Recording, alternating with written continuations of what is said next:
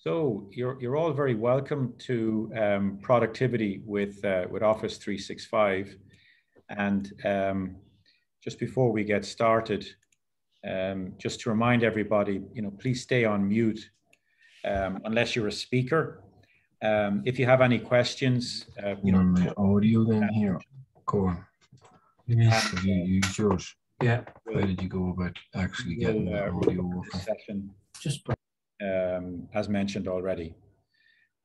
We aim to finish by 4, and there's plenty of opportunity when we come to the panel session for also asking questions. So I'll start by just introducing who we have on the call with us today. We have Simon Daly from Microsoft, Conor O'Connell from TMI, Mark Kane from Recoleta, and Steve Blanche from Ergo. The opening point here is to mention that we're in an era of accelerated digitization, and we're in a world in which all of our customers are demanding more, faster, better, cheaper, and now. And this means that we're under enormous pressure to become more productive as individuals, more productive as organizations. And really, in order to achieve this, it is primarily all about digitizing to win. The running order that we have today, I'll start by giving a little bit of a background on how the hub helps your enterprise more broadly, and then just narrow in on the key topic for today.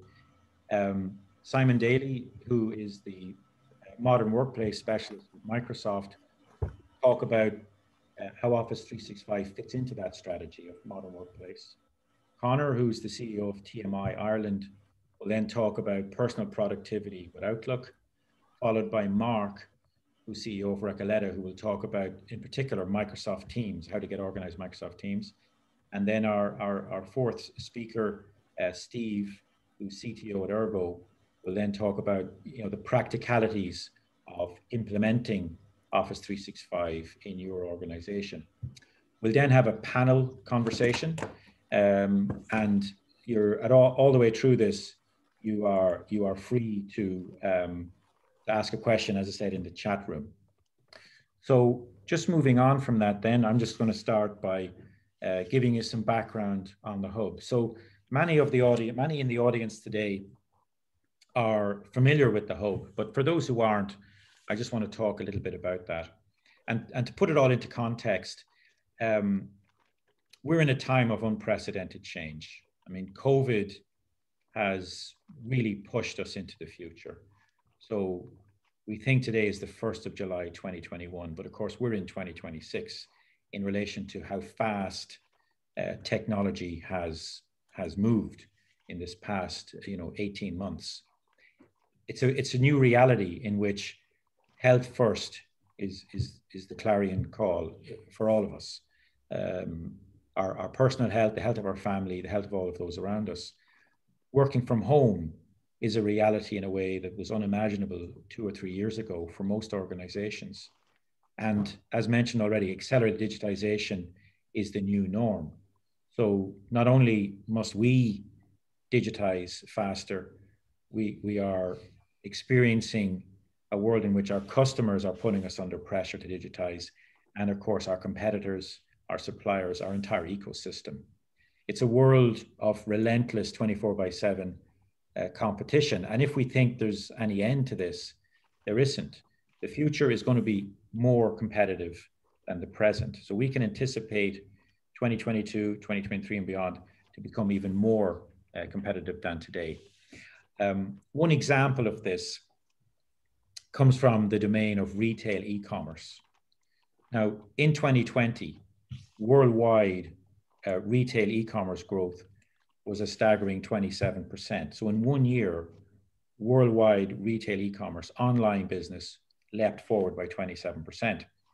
What's particularly surprising is that when you look at North America, it's nearly 32%. So a market which was already the most heavily online market in the world somehow was able to grow by 32% in 12 months. It's extraordinary. Closer to home, our nearest neighbor, 85,000 UK businesses this time last year launched their e-commerce site for the first time. If you pick a particular global player, Amazon, their global growth was 37% last year. They are an entirely online proposition as a business, and their revenue grew by over $100 billion last year. It was the biggest ever growth in percentage terms or in absolute terms for Amazon. And we are now truly in a world in which anyone on this planet who is fluent in English and possesses a good internet connection is your competitor, all enabled by big change. We're here to help businesses make better decisions faster. We talk a lot about Industry 4.0, the fourth industrial revolution, which at its heart is all about that, about making better decisions faster. The term comes from Germany from about 10 years ago, a time when Germany was facing fierce price competition from other parts of the world. So people would work for $1 an hour in Vietnam, Bavaria, richest region of Europe. So Bavaria can't compete with that. To compete, it's about making better decisions faster. In the BMW car factory, the robot reorders the paint in 2.2 milliseconds. No procurement department, no purchase order, no invoice. It's done instantly, and 1 million similar decisions made a day in that manner. So competing by thinking differently about the problems that you face in your business. Ultimately, it's all about productivity, but it requires a new mindset, a mindset in which data is the new currency. It's a mindset where data value is the objective. For those who do it and do it well, they end up with a happier customer, a better product, a safer working environment, better asset utilization, and greater profitability. Others might say, well, it's not for me. I prefer to manage by gut feel than managing with data.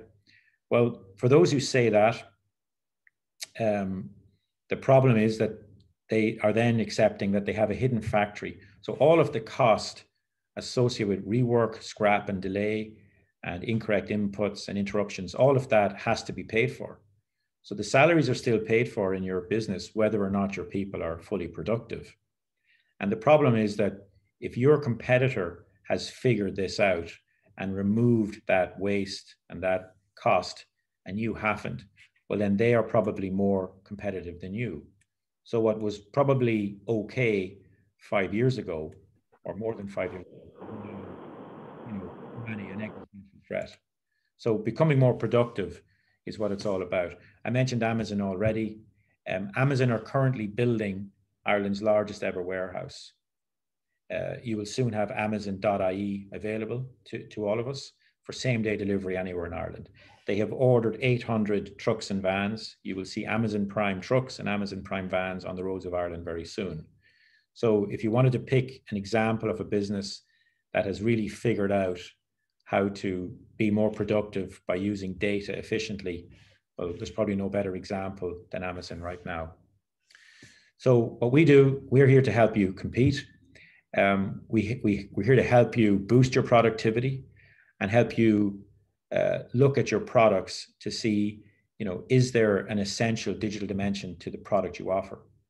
Can data be a product to your customer from your business, or is there a layer of automation into your product which would help you increase your top line sales? Today, we're all talking about productivity, obviously, but there's the other dimension as well to what we offer. We do this by helping you with assessments of your digital readiness, help you with identifying a project where we can get you up and running on some concepts around this. And also we help you with upskilling. So part of what we're talking about today is part of our upskilling agenda. So I'm going to hand over now to our first speaker, Simon Daly of Microsoft. And Simon, you should be able to take control of presenting. I'm going to stop sharing and you'll be able to start sharing. Thanks, Simon. Share my one. Thanks, John. And that's a really interesting introduction. I think it's fascinating it's funny, like when you look back on lockdown, I think the things we've all definitely learned are the names of the van drivers that deliver to the houses and our air codes. Like we've definitely, they're the things we're familiar with now because of the massive increase, I suppose, in online shopping. But it's fascinating when you look at the growth of Amazon alone. just in those figures. Like, it just goes to show it's an incredible shift of focus, I guess. What I wanted to do was just take a few minutes. I'm conscious 20 minutes isn't a huge amount of time, I suppose, when you're getting into concepts around productivity. What I wanted to do was set a bit of a context. Can everybody see the screen there? Yeah? We get a thumbs up or something. That's great. Just around productivity and the evolution of productivity. But what I want to do is just take a little bit of a step back, because I did a similar presentation to this around sort of productivity tips a while back. And one of the things I looked at were some of the recent insights that Microsoft had seen. Now, this is from probably 6-7 months into lockdown. But I think when you frame it in this context, given what the other speakers are also going to speak about, and how I'm kind of setting a scene for what exactly we mean when we talk about productivity and the modern workplace, I think it's interesting when you see some of the kind of shift to, in terms of what has happened. So just in terms of recent insights, as of 6 months into lockdown, we'd seen, and this is based on sort of telemetry around the use of Office 365, we'd seen an increase in scheduled meetings. And I guess we all kind of know now from the way we work that the day is very structured, which means there's a lot of demands on your time. So I think that's one of the biggest challenges. It means then you have to be very intentional about blocking time out in your own diary as well, to try and allow space, whether it's to be creative, to do ideation, or even just to do the follow-ups on all of the scheduled meetings that you have. So, a massive increase in scheduled meetings. That was one of the changes we'd seen.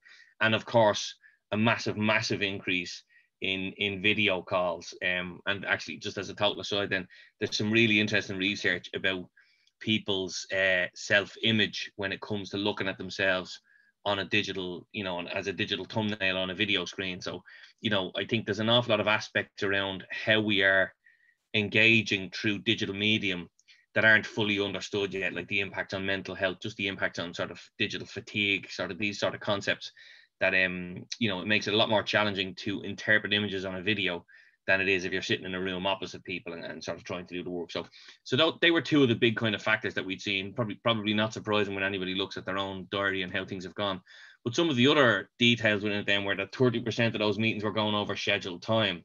So the way we used to work when we were in offices was a little bit more flexible. Now we're being very rigid in terms of how we manage our diary. And the challenge we have is that it's very difficult to really stick to some of those times. So there is a need to figure out how we're working and how to put some sort of boundaries and structure on some of that. The other boundaries, of course, are what we're seeing in terms of out of hours work. So 52% increase in instant messages between the hours of 6 and midnight. So, I think, again, the flexibility that people need in their lives, particularly when they're balancing sort of home care needs and stuff like that, means that the whole work-life balance boundary is gone. I mean, someone in Microsoft even coined the phrase that we're not working from home, we're living at work. You know what I mean? It's effectively like living in your office all the time, and you're sort of permanently on. So I think that creates a huge challenge in terms of how people need to get some structure back into their day. And then a 200% increase in Teams chats at weekends. So again, further evidence of the boundaries kind of really been broken down and sort of falling apart. So I think all of that really needs to, it sort of comes into the point about, what does it take to be productive? So when we talk about productivity, we talk about it in terms of the fact that there are multiple needs for a person to be able to get their job done. So we see Microsoft 365 as being a broader platform to enable productivity. And one of the ways that we talk about this or look at this is, we're at the center of our working day. Most people still rely on sort of email and calendaring to manage the way they work, but we're also part of other teams. And depending on the size of the organization you're in, you could be part of really broad-based communities, or you could be part of very focused, smaller teams. So we have this idea of an inner loop and an outer loop, and then we have the tools at the center of that to be able to reflect how people work. And a lot of this is what's going to get covered today.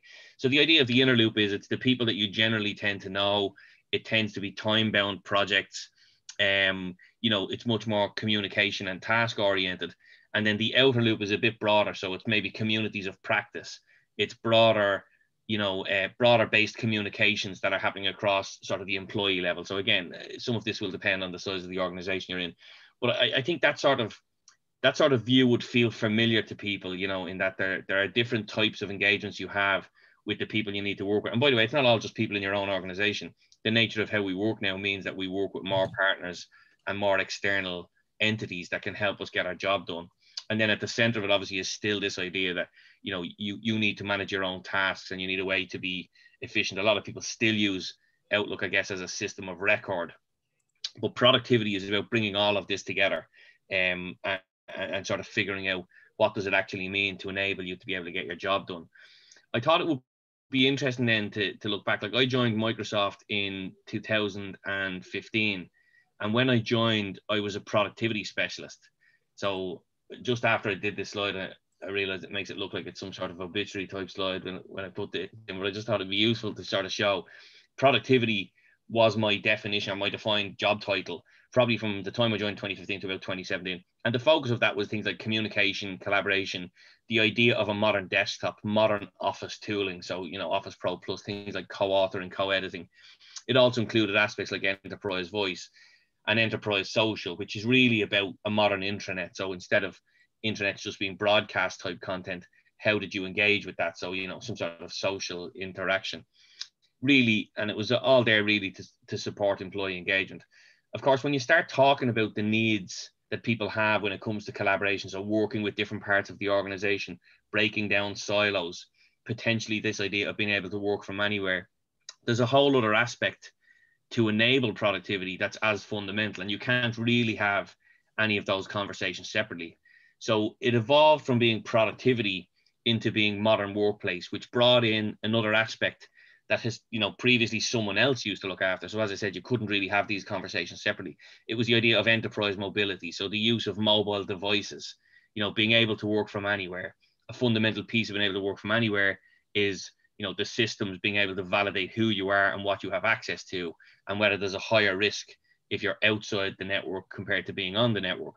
It was important then to recognize things around information protection. And all of these pieces really have amplified in the last 12 to 15 months with COVID, because we have been all sort of working at home, working at different locations. You know, the data that we work with has to be accessible from loads of different places now. So this idea of work from anywhere is a mantra for nearly every organization. But that creates a lot of risks around things like data protection, data governance. So the idea of the modern workplace was to bring a lot of that together. That then further evolved again into this idea of modern work and security. So the role that I'm in now is actually a modern work and security specialist, which brings in, so it's all of the other stuff, and then starts to bring in the cybersecurity angle around external threat protection, advanced threat management, you know, ransomware mitigations, you know, protection against spoofing, phishing attacks, all of this sort of stuff. It also brings in aspects around security operations, because as complex as the security landscape is getting, we need to have solutions that actually make the operations of that a little bit easier. So how do you sort of demystify some of it, provide kind of single dashboards, single views for people, and then provide advanced insights around how people work. Now, there's two aspects to the advanced insights piece. One piece is around insights around the sort of threats and attacks that are happening across the organization, or even the insider threats that are happening around how people are accessing what type of information. But the next piece that I wanted to try and cover just for a few minutes was I wanted to cover a piece then around we have a capability within the tool set, and the idea is to support better working habits. So it's a tool set around analytics that are designed to help people really understand how they work, where are they working, you know, what sort of tools are they using, and how can they make changes. And we've actually created a bunch of habit playbooks. I covered this in an event recently, and it was like it was a massive secret that people didn't really know about, and it got huge amounts of positive kind of feedback, and I shared more stuff after. So I thought it was worth including in this, given the next kind of, given the run of the day and some of the other conversations. So obviously, if there's any, I mean, if this does turn out to be an area that people aren't familiar with, we can certainly take questions during the kind of panel session. But I guess what I wanted to show is just that evolution of productivity in order to be productive on your own, you know, effectively on your own now, doing your own job. It takes an awful lot of other foundational items to be productive and to be secure. So the idea of working from anywhere is all about secure remote working, really is the phrase that we use. So I guess that was one piece of the evolution. And then the other piece that I want to talk about now is how can we provide people insights around how they're working, particularly to start to get some of that balance back into their day and into sort of the management of their diary and how they work. It comes from analysing how you work and then figuring out how you create better work habits. I mean, maybe, I don't know, I'm presenting so I can't really see the Zoom stuff, but maybe by show of hands, if people want to put up a show of hands piece, whether or not they're familiar with My Analytics. I know when I did it before, almost nobody was familiar with it. My Analytics basically is a tool set that helps, well, it analyzes the way you work in the background. But the aim of it is to allow you to get a better handle on how you're working. So here's a couple of examples. So it will look at content of emails and make suggestions. You know, for example, that, you know, you've been emailing John Shaw, and it looks like you have outstanding actions for John. So it looks at the language where it looks like you've committed to do things, and you can use that with Outlook tasks to be able to manage a task list. So you, like, I get daily digest or weekly digest of emails looking where I can look at the task list and see where I appear to have made commitments that I may not have followed up on, and I can either add that to a task and create a new task, or I can say that it's completed and done. But it's a really, really good way of allowing, I guess, things like machine learning to help you stay on top of your inbox, because I'm guessing, like, you know, probably I'm the same, everybody the same as me, that they're drowning in email a lot of the time. It never ends, and no matter how much you think you're on top of it, you'll never really get on top of it. There are plugins and add-ins that we have for Outlook, so you can, you know, this can all be managed within your Outlook inbox. But there's also a sort of a portal website that you can go to that's part of Office 365 that shows you a dashboard. So you can look at things like your focus hours. You can look at your collaboration network, which is always an interesting one. You know, it shows you levels, or it's like layers of an onion, I guess, of who you are collaborating with. And that's always an interesting one. Like, I work in a sales team, obviously. So I would know the projects and the deals that I'm working on. And when you look at the collaboration network, sometimes you realize you're not actually working with the people that you would expect to be working at as much as you think. So it gives you sort of insights to be able to really think about the way you're working and the impact that that's having. The other piece that's important, and this is becoming a more and more prominent piece actually, is the well-being piece. So, you know, how much time away from your own productivity tools are you getting? Like we've done a partnership with Headspace in the US, and we're starting to roll out some kind of capabilities linked to Headspace around things like, you know, breathing exercises, or, you know, short mindfulness exercises at the start or the end of a day. And teams even will start looking at putting this automatically into your calendar based on, you know, the way you work in a given week. And then you get a weekly digest as well, which gives you some tips. But it's a really, really kind of useful set of tooling, as I said, to help you get an understanding around how you work. Now, this is the sort of stuff I was kind of doing some of this manually, where I'd be looking at, you know, how many calls would I have in any given week, how many were internal, how many were external. But it was sort of manual, and I'd be doing it just on sort of spreadsheets and pieces of paper. This is actually the tooling, looking at the flows of email, the patterns in your calendar, and really sort of presenting you with meaningful information that sort of moves away from being gut feel to being proper hard-based information. What we did with some of that, and so I suppose that's just a bit more about the tooling that I've been kind of talking about. You can set reminders for some of the actions and stuff like that. So it really is a helpful way to build up a plan to improve. But where some of this led to then is this idea of what we call our habit playbooks. So we have 4 different habit playbooks that are available, which basically take behavioral science along with the sort of tooling information to help you create new habits. So it looks at a suggested behavior and looks at the idea of turning that into a habit, gives you an explanation of why it's important, and then you can use it to create a plan. Now, there's a lot of detail in some of the stuff around the plans. You can do it at a sort of individual personal level, or you can do it at a team level, but obviously you would need your team to opt into it. But the simple ones are, how do I get on top of email? And there's a lot of tips and suggestions in there around how to use email and how to use Outlook more effectively. The other big one is meetings. Some great tips in there about running meetings more effectively. And I guess every organization is probably as guilty as the next in terms of things like sending out meetings without agendas and stuff like that, and expecting people to turn up, or inviting, you know, 50 different people to a meeting because you need decisions made, but not really focusing on who's going to give you the decision. And then the other important piece is this. Sorry. Yeah. Do we have a question? was just going to say the other important piece then is stuff like focus hours. So how do you block the time out in your diary to be able to cater for the fact that you've had 10 different meetings and you need to do some follow up on those, you know? So those habit playbooks are available for download on the internet.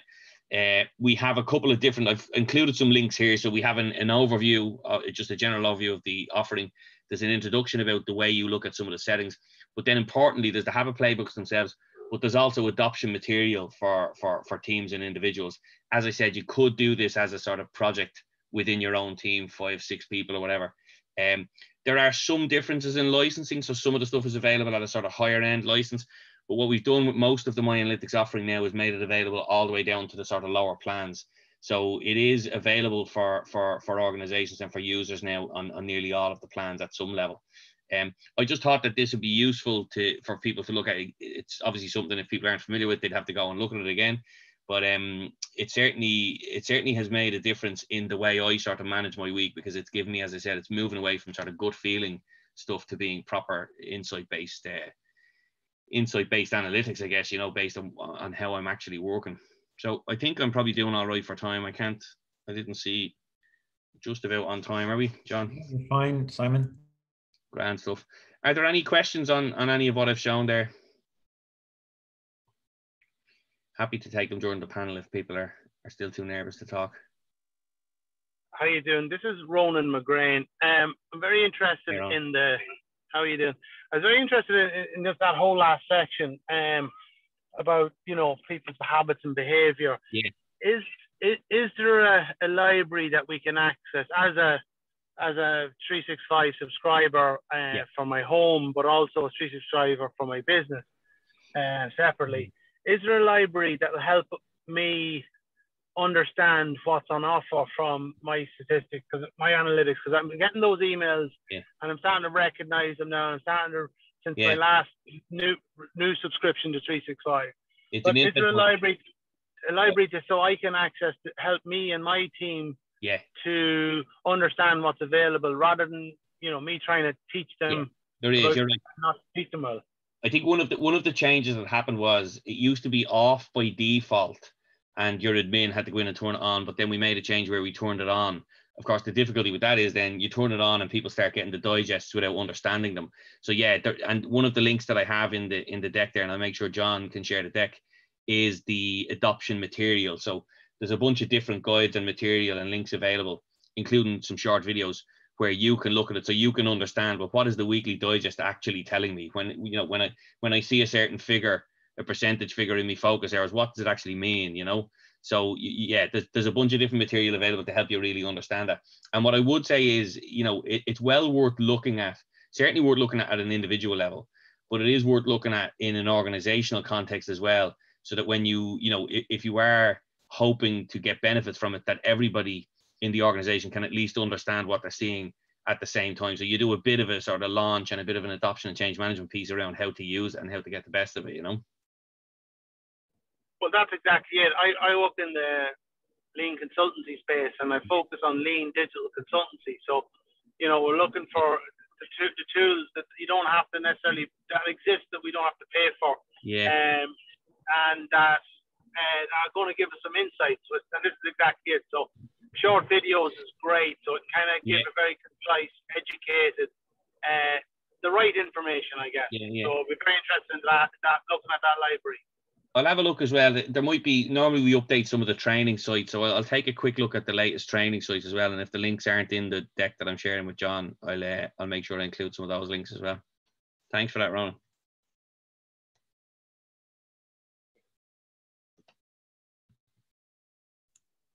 Okay, so we'll move on to the next section, which is with Conor on personal productivity. And thanks, Simon, for that update. I mean, yeah, you've opened our minds up to the power of the tool, My Analytics. And I guess everybody will now, anyone who's using Office 365 is probably going to, this evening, try to look at that and to interpret it. And Ronan's question, very pertinent as well, about how best to go about that. And we will, of course, follow up with everyone with the links that you've provided, Simon. Thank you. So, Conor, You're okay to go next? I'm okay to go next, John. I'm going to stop sharing my screen so that you can share. Okay. Okay. Right then. So let me. Hopefully, you can see.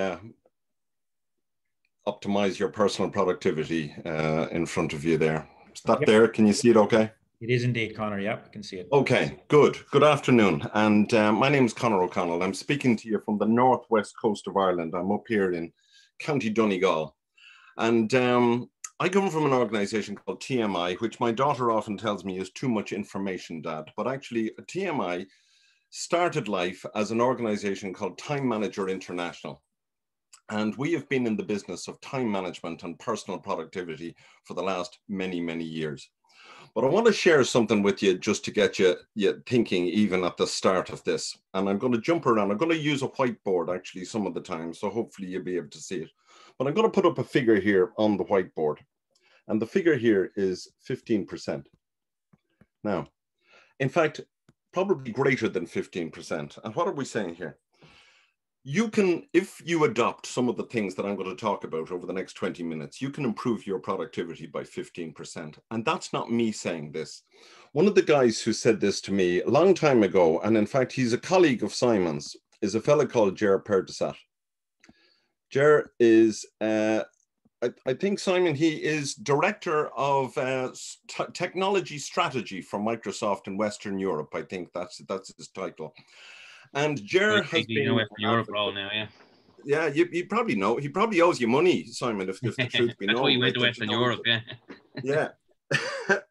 Ger Perdesat, about 5, 6, 7 years ago, I ran this particular program, which I'm going to give you a snippet of, for Microsoft staff, for everywhere from Seattle over in Washington, which is their home office, right through to Taipei, Johannesburg included. And we trained thousands of Microsoft staff. And Ger Perdesat said to me, he says, personally, he says, I have achieved and my team have achieved at least a 15% improvement in our productivity. Now, my friends, that's 6 hours a week. But also, he says, when I first talked to my team about this before we ran the program, he said, I asked them about their personal productivity. And he said, at that time, many of them didn't even know what I was talking about. So we all talk about productivity in the big sense, and we've heard John talking about the importance of the global pressure on us. Anybody with an internet and the English language is a competitor, so you better be productive. Simon has shown us that there are Microsoft tools. The reality is that a lot of people don't even understand what personal productivity is about. So what I hope to do is to give you a little bit of an idea of what this is and what you can do in order to improve. So 15%, what could that do? That's 6, and put a value on that if you think about it. I started in the clothing and textiles industry long time ago. And the basic thing in the clothing and textiles industry was if you wanted to produce 1,000 shirts every day, and each shirt took you 30 minutes to produce, because that's generally what it takes to produce a man's tailored shirt, you need 30,000 minutes in order to produce that. Where did you get them from? Everybody who comes to work brings with them 480 minutes in a day. So that's an 8-hour day. So you're looking at something like about 63 or 64 people. That is it. That's capacity planning. That's productivity. So if you're getting 1,000 shirts, you are using your resource as well. The problem is that used to be used a lot in the textiles and clothing industry. But I meet people walking around and they've no idea at all of their own personal productivity. What are they spending time on? What are they actually doing? And what value are they actually creating? The problem we know is as follows, and Simon just talked to us about it. Emails, all the different channels of communication, instant messaging. Your phone is with you all the time. You are on 24/7. There's people asking you for stuff, requesting stuff, you're responding to people. A lot of time people are spending now, and we've seen not only that, but at weekends and at evenings, Simon has pointed out to us, there is pressure on people. So we're charging around and we're busy. The question is, are we focused on results? And if you stop to think about it, what is it that makes people effective? Now, I'd like to pause a moment and get you just thinking about that for maybe 30 seconds. Effective people. Now, what is it that makes people effective? Think about somebody in your life. I don't know who it might be. It doesn't matter what their name is. Is there anybody you know? It could be down the football club. It could be a member of your family. You could be married to somebody this way. It could be somebody you're employed. Somebody who really has their act together and they are very effective. Now just pause for 30 seconds and think, what is it about them that makes them so? Now I got to shut up and just got to let you think about that. And then I'm going to post up some things which I will ask you then whether you agree with or not.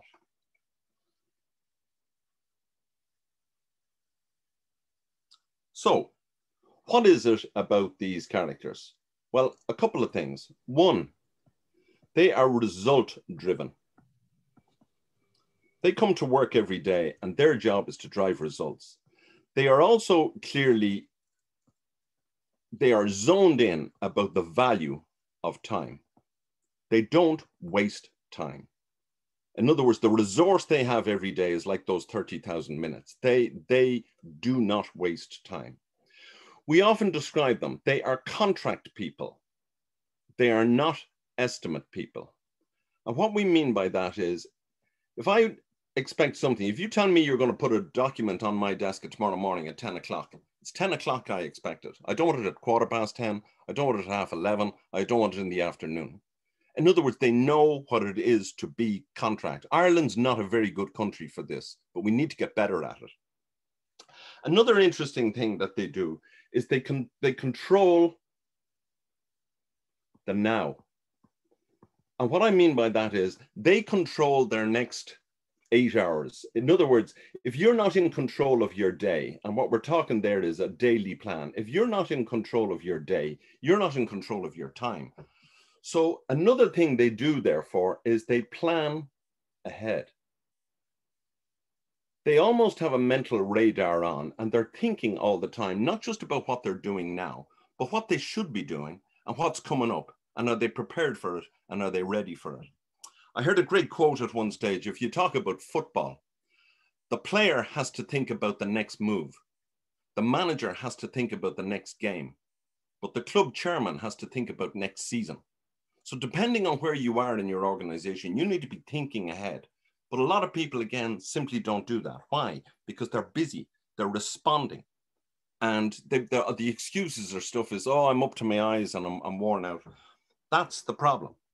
So effective people are take a step back and they're able to see you need to take control over some of this stuff here. Now, let me throw this a little bit more. In order to be able to look forward, effective people have to think about a few things. They have to do things faster. Peter Drucker, one of the great American management writers, talked about effective people do things faster. There's an energy, there's a pace, there's a buzz about effective people. Oh, that's good. Effective people do things better. So there's a quality about what they do. They do it right first time, so to speak. So they do it faster and they do it better. But that's called efficiency. If you think about both of those things, doing things faster and doing things better is about being efficient. What makes people effective is that they do the right things. And that's a really important one. They do the right things. There is no point in doing the wrong things faster and better. You have to do the right things faster and better. And that's where a lot of people tend to go wrong. And that's where the productivity tends to go out the window.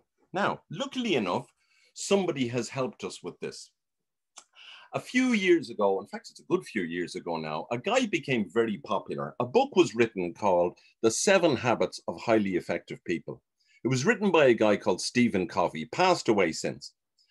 And one of the habits of these highly effective people that he talked about was that they put first things first. Now, strangely enough, Peter Drucker had said exactly the same thing back in the 50s and the 60s. So there's nothing new under the sun, as they say. But they put first things first. So let's think about some of these effective people and how they put first things first. But what Covey popularized was an interesting model, which I'm just going to talk to you about very quickly now. And the model simply looked like this. You come to work every day and you've got jobs to do. Simon used the word tasks. You've got jobs to do. Some of those jobs are high value. In other words, they bring in revenue, they add value to the customer, they develop a project, they bring a product to conclusion, it improves the team, whatever it might be. Let's be honest about it. We also come to work every day and we get involved in things that are low value. What's low value? It's just, you know, I mean, why am I even doing it? Do you ever find yourself, you know, at a meeting and wondering why you were there? Do you ever find yourself writing a report and thinking, who the hell reads this stuff? You know, so in other words, what am I doing here? But the other thing is, not only is we're talking about importance here, we're talking about urgency. Some jobs are urgent. Some jobs are urgent, and that means that in the next minute, in the next seconds, I need to respond. I need to do this job now. But some jobs are non-urgent. In other words, there's no great pressure on here. I can do it later. Now, if you start to look at this, and I know when I was running the programs with the Microsoft teams and many other teams, including pharmaceutical companies, yeah, Conor, we know all about this. If you look at this, you start to see that there are 4 different priorities here. And the top priority is the one over here. It's high value and it's urgent. They're the showstoppers. They're the showstoppers. That's crisis management. In other words, there's COVID, whatever it might be. Matt Hancock in the UK recently, you're on the front of the Sun newspaper. There you go. That's what we call a quadrant 1 situation. There you go.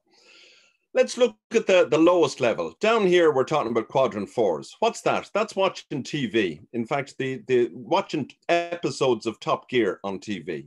We've all done it, lads. You know what it is. We've seen them all before. Clarkson, the trip to the Nile, you've seen it 5 or 6 times. Is it high value? No. But is it fun? Yeah, it's nice to do those things. The real issue is what you do second. And the problem for a lot of people is that they do the busy stuff second, the busy, the noisy stuff, the emails, the phone calls, the head around the door, the response, you know, the phone call, the instant messaging, the more emails, more responses, and they spend their time running around. And it's busy and it's noisy and it's proximate, but it takes you away from the good stuff. And the good stuff is the stuff that is up here. Up here is what we call the results box. And the results box is where we actually do things that can drive value and really build results. Now, that depends on your job. But for example, most of you now, if you stop to think about how a business is run, what sort of things should I be really working on? I need to work on my team. I need to work on the finances and make sure that the finances are right. I need to work on new business.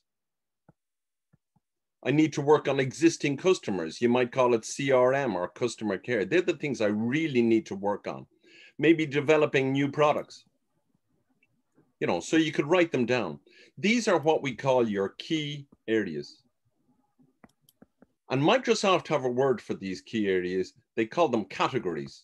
And I'm going to show you how Microsoft used this in a few moments. So the thing I want you to focus up here is, if we work on these things, that's where we can add the value. That is the good stuff. That's the stuff I should be working on. Yeah, should you be answering emails? Yeah, but you shouldn't be building your day around answering emails. You should be really looking at where can I add value? Now, let me now transition to what Outlook looks like. And again, Simon has talked about it. I'm bringing it back to the very basics of what Outlook can look like for you now. So here we go. Now, the first thing I show you here, this is actually my Outlook page. And what I've got here is, that's my Outlook inbox. I get about 50, 60 emails a day. That's grand. Don't be reading my emails while it's on the screen there, lads, right? So that's the first thing. Now, most people use this. So if you've got Outlook at all, that's 100% use. What else do people use? People use calendar. Do you know what I would say? That's my actual calendar for this week. Do people use calendar? I'd say about half the people use calendar. And the only thing they use it for is meetings. And what you can see a lot in there is meetings there. And the last thing that Simon talked about was tasks. And the problem with tasks is hardly anybody uses them at all. I say to people, do you use tasks? And they look at me with a face on them and say, what do you mean? I don't know. I've never seen tasks before. But Simon mentioned them, and Simon uses tasks. And I'm going to show you, for example, how tasks might work for you. And this is, to me, I think this is the essence of what the brilliance of Microsoft Outlook is all about. So let's just go back here for a moment. And I'm going to pick let's say Data Value Hub. So here's a message from Data Value Hub. Let's say I open that message and it's simply about productivity is about to start. So it's the message that we got earlier on. Lovely. Okay. Let's say I read my email and it's a message from Data Value Hub to say, Conor, we're very interested in what you were talking about today. Could you do a proposal document for us? I can look at Data Value Hub and I can say, right, that is an email. But what I'm going to do is I'm going to right click and I'm going to bring it down to tasks. And what I'm doing is I'm going to copy here as a task with an attachment. Bang, suddenly it becomes a task. And I can now say, right, when do I need to do this for? It could be John Shaw. John says, I would like this by the middle of July, please. So there you are. There's the 19th of July. When would I like to start it? I'd like to start it on the 12th of July. I might even put some notes down here if I needed to. I can add in lots of stuff about that task. But before I save it, I can go up here to my categorize button. Remember the categories I talked about earlier on? Where Outlook prompts me and says, what sort of a job is this? And I might say, hey, that's a new business development job. And it gives it what's called a color category. In this case, it's amber. And I can now go, I can put in lots of information. So for example, I can put in notes about the task. I can attach files. I can attach emails. I can do all sorts of stuff with the task. I don't have time to go into it now. I just want to give you a flavor of this. So once I save the task, I can do save and close. Now you're asking me now, where's it gone, Conor? Aha. It's down here in my list of tasks. Is it there? There you go. Data Hub presentation. Okay. In fact, and what I can do as well, I can not only view my tasks, let me just move this out of the way so I can see my screen. I can not only view my tasks by start date, I can view my tasks, so let me click here, by category. So that means, so if my boss says, what are you doing, Conor, in terms of new business development? I can say to my boss, hey, I'm working on the AR business plan, P&O customer experience, the Inspirit training site, the Data Hub presentation, and the starting now. So there it is. That's the one. What are you doing on customer care, Conor? There's my one on customer care. So in other words, I can have visual, I can see my tasks instantly. So I can keep track of them and I can see what I'm working on. So if my boss needs to know what I'm working on here, those of you who are bosses and keeping track of your own tasks, brilliant. But not only that, watch, I can now go into my calendar. Now, you heard Simon talking about managing your calendar and managing your diary. Watch this, for example. In most Outlook, most people leave this thing off. I'm going to switch something on here for you. Watch this. I'm going over to view now, and I'm going to hit what's called the to-do bar. Check out the to-do bar in my menu. At the moment, it's off. I'm going to switch on tasks. Watch what happens. The right-hand side of the screen appears. And now look at what's here. It says, Conor, today you should be working on the Levi Strauss onboarding. You should be working on the Data Hub presentation. There's the AR business plan. So for example, I can now look at my day tomorrow. There's my Friday. Do I have some available time tomorrow, Friday? Yes. I need to do that onboarding job for Levi Strauss. Let me pull it across here. Right. Tomorrow morning, 8:30, I'm starting that. I'd like to give it, let's say, an hour. However, where's my job for starting now? There it is. Now, it's not due until later this month. So I'm going back up to this one. The time manager for Outlook presentation for Data Hub. Hey, check this one out. I'd like to spend some time tomorrow on that. Pop it in and let me set aside 2 hours to do that tomorrow. By the way, do you notice as well? Notice the colors. Anything in purple is customer care. Anything is amber is new business development. Anything in yellow is, for example, new program design. So I also need to spend an hour maybe on the interior design group proposal. Suddenly, what am I doing? I am building effectively my plan.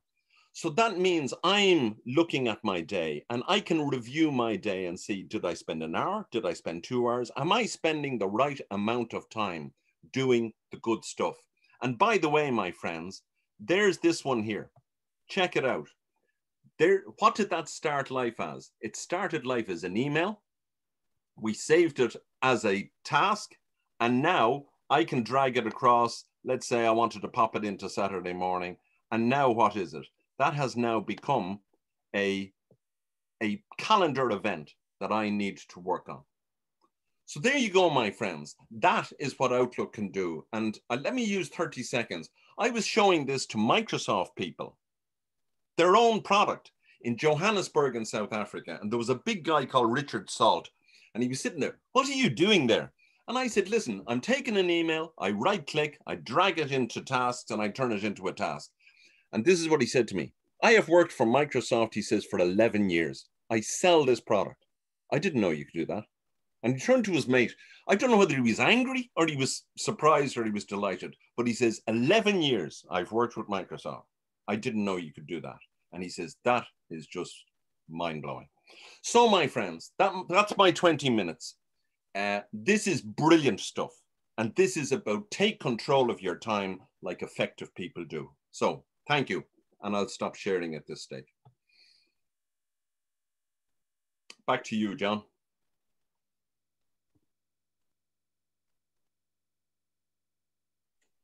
Thanks, Conor. That was superb. I have the advantage of having worked with Conor in previous organizations, but every time I hear Conor explain this, I'm excited and amazed every time. I think anyone, and Mark, who's also on the call, has similarly worked with Conor before. It's fascinating, the whole concept of adding value and avoiding the pitfall of just reacting to emails and sticking out of that quadrant 4, quadrant 3 zone of letting urgency just take over your day, but instead to be able to add value by focusing on what's important, but what's not necessarily urgent. Nobody disputes work on what's both urgent and important, but as Conor pointed out, it's what's important but not urgent. A subtle difference. It's not immediately urgent, but if you don't do it today and tomorrow and every day is going to just look the same, as chaotic as ever before. It's also fascinating, Conor, that you made the point about the difference between contract thinking and estimate thinking. So the 15% benefit, I can see where it comes from by taking control of the calendar, taking control of tasks. Thanks, Conor. Mark is next. Mark is Chief Executive of Recoleta, which is a startup. I had the good pleasure of working with Mark in the past in renewable energy. We both worked at Mainstream Renewable Power, but I will now hand over to Mark. You're okay to start sharing, Mark? Yep. So let me know if you can see my screen. Yep. You can see it. Great. Okay. So thanks very much, John and Conor. I'd echo what John says. It's always a pleasure to see and hear you present. We've benefited enormously over the years from your coaching. So I'll give a short intro to Recoleta. As John says, it's a startup. I was formerly the head of information solutions for Mainstream Renewable Power. They've recently been sold to a large Norwegian conglomerate, and that was my opportunity to take the jump into this startup. I won't talk too much about it because the topic is about team productivity with Microsoft Teams. It's very much building upon what Conor said in terms of personal productivity, and then you work towards team productivity. But you can't have team productivity without being personally productive first off. But just to plug in terms of Recoleta for a moment, it's very much as it was with working in Mainstream. It's all about addressing the climate crisis. If you've seen the news this week from the US and Canada, they're suffering from temperatures of I think 47, 48 degrees. People are trying to find basements to hide out in to stay cool. We saw on Monday the European Union have committed to law a 55% reduction in carbon emissions for the EU by 2030, and zero carbon by 2050 is the target. That's going to trickle down to every organization, starting with the large organizations, of which a number of forward-thinking organizations have already been acting on that. The members of the group known as the RE100, who are targeting 100% of their energy to be generated from renewables. So what Recoleta is all about is about it's about measuring and automating, you know, the immutable proof of carbon footprint of an organization from Scope 1, Scope 2, and Scope 3 emissions. And interestingly, the COVID crisis, where we were all forced into remote working, has produced you know, an interesting outcome there. We see a lot of employees are not interested or willing to go back to full time in the office. You know, some want to do a hybrid approach, and others want to remain working full time. And interestingly, like, the employee commutes are part of the Scope 3 emissions. So organizations are going to have to consider that. And allowing people to continue remote working or doing what's called a zero commute is something with which they can reduce their Scope 3 emissions. So talking about Microsoft Teams, I'm going to switch over and I'm going to give a short demo of just a couple of the features of Microsoft Teams. So as we know, Microsoft Teams essentially is what killed off Skype for Business, but it is so much more than that. And so much more than just a video conferencing solution, because what it does is it surfaces information from every other technology in the Microsoft ecosystem. This is the Smart Energy Reference Architecture. John will be familiar with this. Is what we implemented at Mainstream, first on premise and then in the cloud. You know, to use a movie analogy, as I do at every presentation, Teams is one technology to rule them all, like in Lord of the Rings, and it becomes your digital hub. So this is where you start to work more and more. So I've just included this last month, just when I finished up at Mainstream. You know, our Teams journey was showcased on the Microsoft Teams channel. I'm including it in there as a link, so I think John will share out the presentations afterwards. You can watch that back. It goes into far more detail in terms of what we did, and also in terms of our use of Teams. For this one, I'll just cover a couple of the details. So what I want to do now is just switch over to Teams, and you can hopefully still see that screen there. So within Teams, I'm not sure if everybody is a Teams customer or not. There's the concept of Teams, channels, and tabs. And the channels would probably equate, I have a chat there, is that, sorry, okay. The channels would equate very much, or could equate very much, to the categories that Conor is talking about. What are your big rocks? What are your quadrant 2 activities? On Conor's point, one other point to make is that with remote working, a lot of those interruptions that we used to have in quadrant 3, the head around the corner or being pinged, they have reduced somewhat, particularly for people working in technology, because if you're not instantly accessible, it tends to be people have taken the 10 seconds to find out how to maybe, you know, unmute, or how to connect up their Jabra. But just in terms of what you have with Teams, you have channels and you have tabs. And one of the great things, and this is one of the things I like particularly about Teams, is what's called an app called Planner. You have any number of apps, both Microsoft apps and non-Microsoft apps, that you can add in context to what your big rock is, what your category is. And one of my favorites is using the Planner tab. So in terms of these areas here, you can add your Planner tab across any of the big rock categories that you have.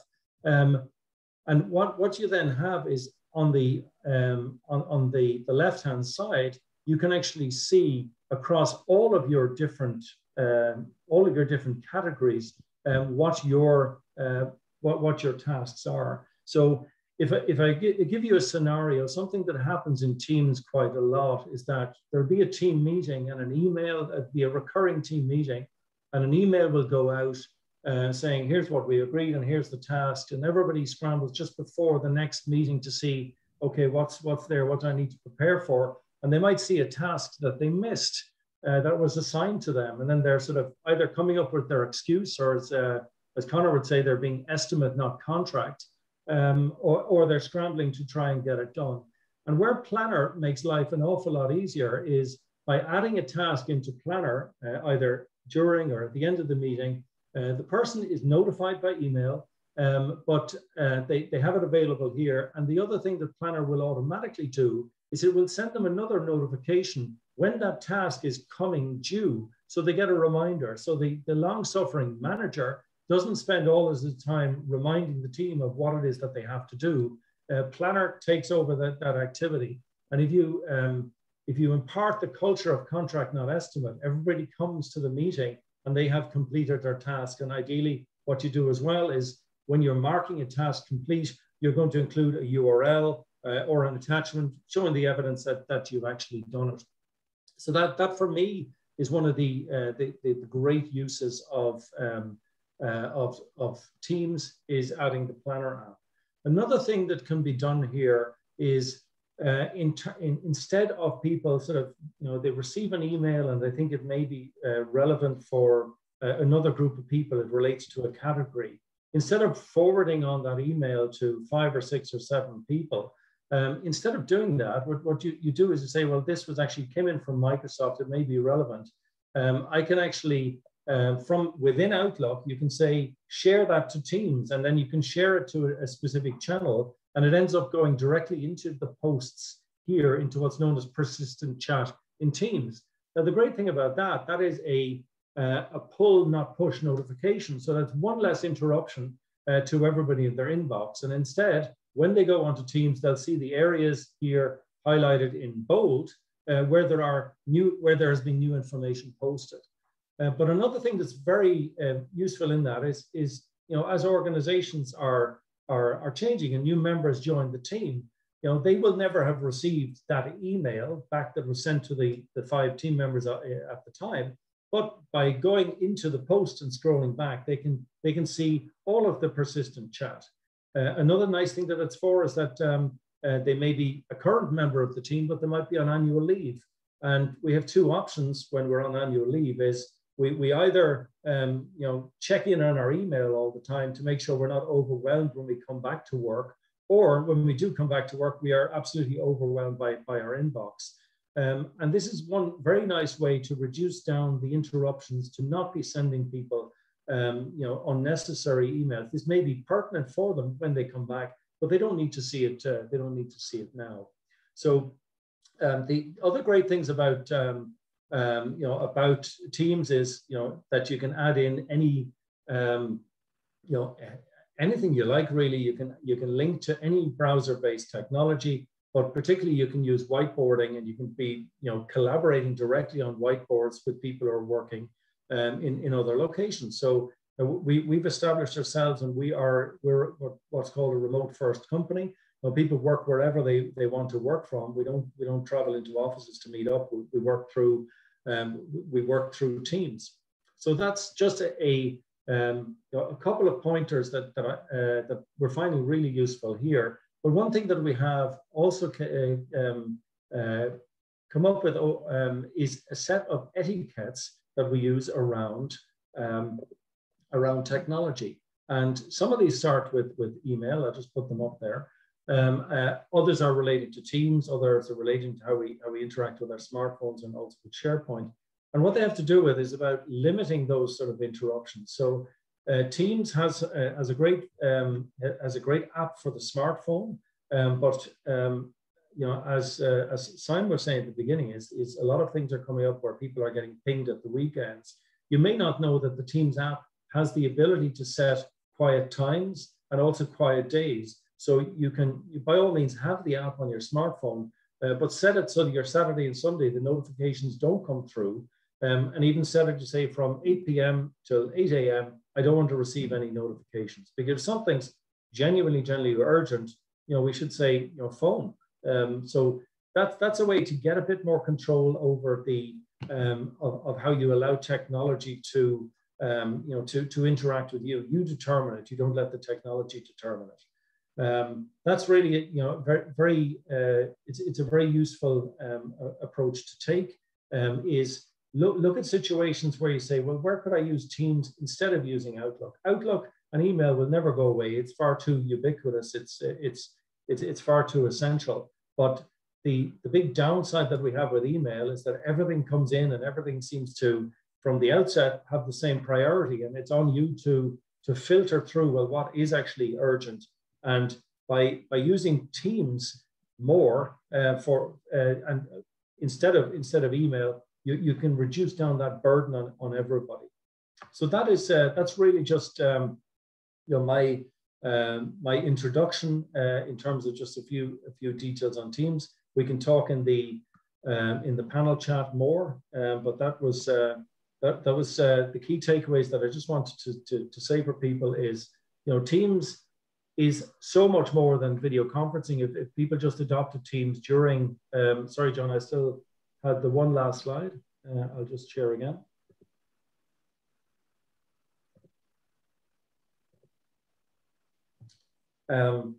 Teams is so much more than just a video conferencing solution. If people adopted Teams for the first time during the pandemic, they may have just started using it for that. But it really is one technology to rule them all. It is your digital hub where you can do all your work from. The other thing about Teams, it's great for working synchronously, where you're saying you're chatting and calling, but it's also great for asynchronous working. If you're sort of assigning tasks through Planner, or if you're posting updates for others to see who may be on different time zones, they can see it at a time that suits them. It's fantastic for coordinating projects. And Planner app is ideal to ensure that people are a contract, not estimate, because it does the reminding for you. Make use of channels or categories to share emails directly from Outlook to reduce down the volume, and make use of technology etiquettes. And one last thing that's something that we learned when we did this at Mainstream, we were fortunate, and it's covered in the video with Microsoft, is you want to lock down the creation of teams, because you can end up with what's known as sprawl, and where people unbeknownst to each other have created multiple teams actually doing the same thing, and you've ended up having the same documents in multiple places. So governance is key for Teams, as it is for technologies like SharePoint. So that is that's me done, John. I just included my details there below. Thanks, Mark. So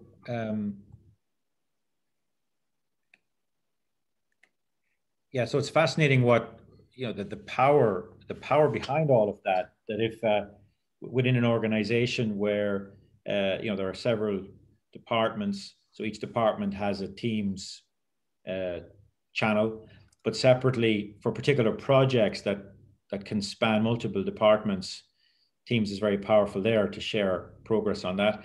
And also this concept you mentioned about synchronous and asynchronous sharing of information. So people are on holiday, they don't need to see everything. When they come back, they can see the trail of what was agreed and discussed.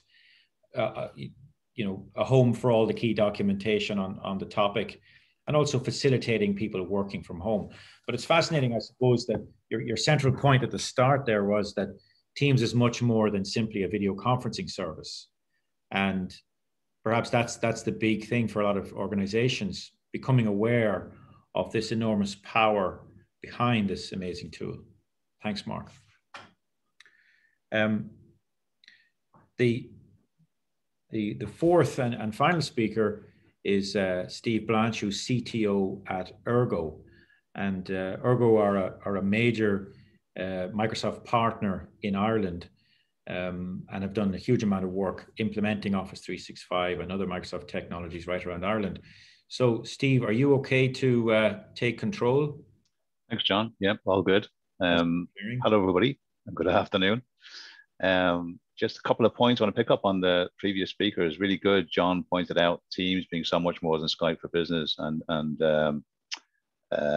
reiterating that really is. Like I recently had a session with a CIO in one of the big banks where they were saying, God, we rolled out Teams and we just think Zoom is better.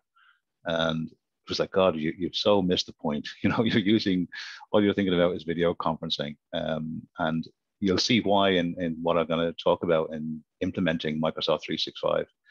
Because so much of it is about getting people to be able to use the products, the technologies, the features, and glean the value from it. Okay, so just again, thanks for the intro, John. My name is Steve Blanche from the CTO at Ergo. Our focus as a Microsoft service provider and technology implementer is to deliver best-in-class technologies to customers. We're specialists in modern workplace, so Microsoft 365, or as it used to be known, Office 365, they changed the name this year, cloud services, application development, data, and BI. So these are all the critical areas that we're focused on. And just to give you an idea of who we are, some of our clients who deliver those services to, I mean, they're not even all listed there. So we've delivered more Microsoft 365 migrations, transitions than any other partner, and we've just done so much of this. It's been a massive area for us in terms of the delivery. So just to get straight into it, as you can see at the top there, they did rename Office 365 to Microsoft 365 this year. But this is just a high-level overview of our recommended approach to customers going into Microsoft 365, Office 365. Key to the success of a 365 project is the acceptance and the adoption. As I said, it's getting people to utilize the features. And I suppose the point that Conor was bringing up earlier about the Microsoft guy from South Africa not knowing the power of tasks, you know, to manage your time and so on, just highlights that even more. You know, you may have the tools, but if you don't know how to use them, they're not that useful. So typically how we engage is we kick off by setting the vision and identify what are the business needs. So you're going to start out with how do you work? What kind of markets you operate in? What's your strategy? And then out of that, we prioritize the specific solutions. And then we create a training and adoption plan that goes along with that. How do we get your critical resources, which are your staff typically, to basically use these features to achieve those business goals?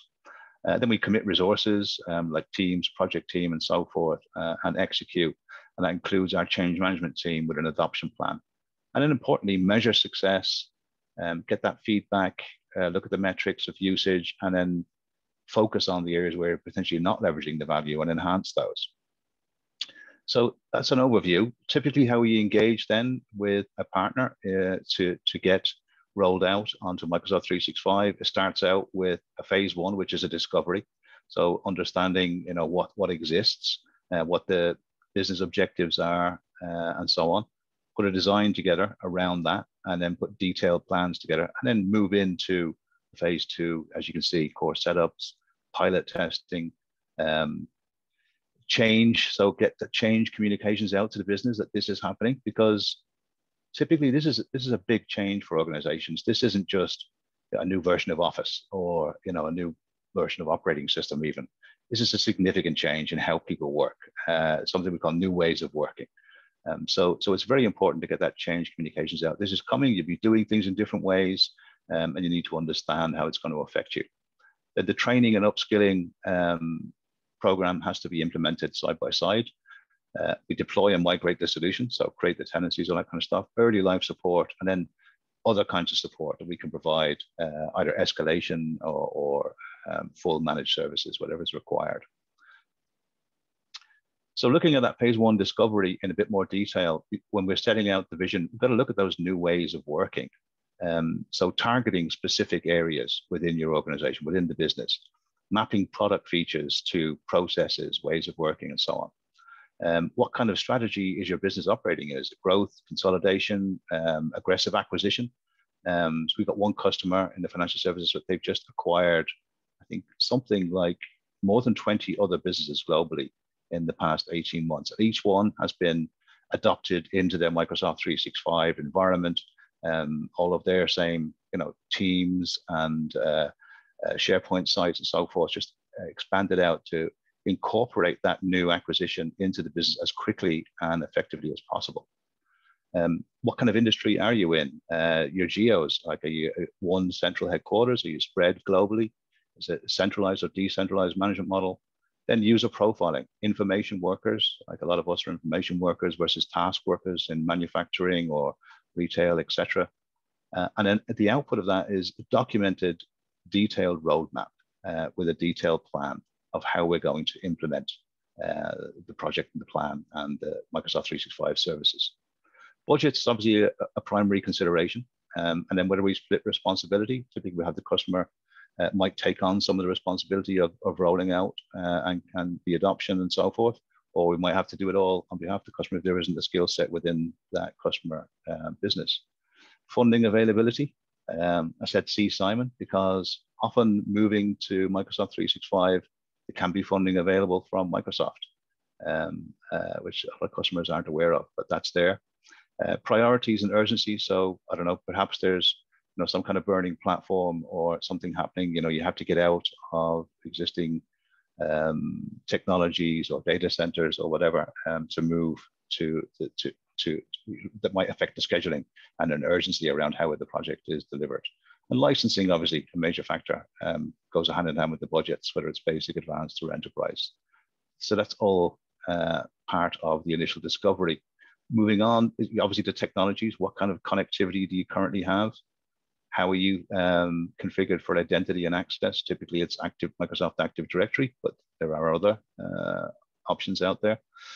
Core migrations are typically going to be your mail services. I'd put Exchange, but it could be any mail service, SharePoint, file and data. There's going to be the core migration content. But then chief consideration is security, governance and compliance. As we've talked about earlier, critical. Team sprawl, as you heard, is a massive problem. And any customer we've come across, especially over the past 12 months, because customers have just gone out and adopted Teams as an emergency response to COVID. Without the right level of governance and compliance, they have now unfortunately inherited team sprawl, and it's really difficult to manage. And you do get a lot of duplication and then difficulty in finding content materials and so on. But around security, then identity and access control, user admin.